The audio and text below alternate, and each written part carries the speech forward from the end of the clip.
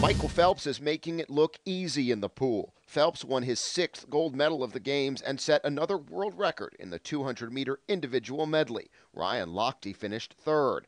Phelps is on track to break Mark Spitz's record of 8 gold medals in one Olympics. It's been a good day overall for Americans in the pool. Lochte also took gold in the 200-meter backstroke, edging fellow American Aaron Pearsall, who took silver.